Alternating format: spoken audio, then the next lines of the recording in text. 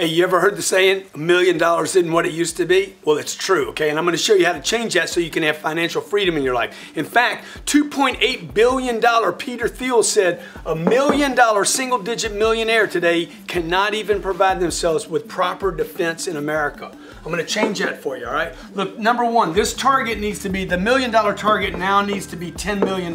Number two, if you want financial freedom. Number two, no consumption items, cars, houses, watches, a watch here, none of that stuff until you hit your target. Number three, okay, number three, store dough at 40% of gross income. If you make 10 grand a month, 4,000 equal to the IRS or what you pay the IRS needs to go to savings or what I rather call sacred storage. Four, invest until you're broke only in illiquid assets that produce cash, and your goal is to continue to do this or repeat this until your cash flow, passive cash flow, exceeds your income.